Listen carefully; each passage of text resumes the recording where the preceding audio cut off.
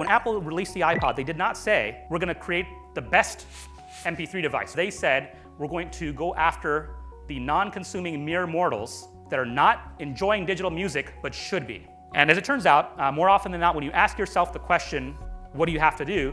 The answer is not build a better X. The answer is build a simpler X. What's keeping people out is not some feature.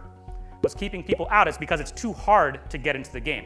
So what Apple did is said, oh, we're going to build a simple device. We're going to have partnerships with the content producers. We're going to have this network, essentially, and we're going to have this way you can download songs, and we'll take over all the copyright, and we're going to do this.